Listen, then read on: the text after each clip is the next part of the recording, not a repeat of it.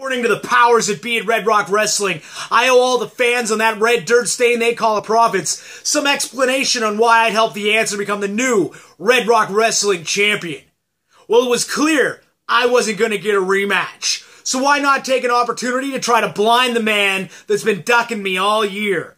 And how embarrassing it must have been, Cowboy Mike Hughes, to get pinned in the middle of that ring by the Answer.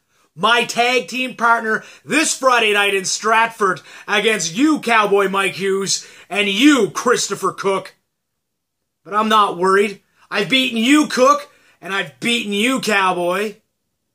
Hey, Cook, how's the knee?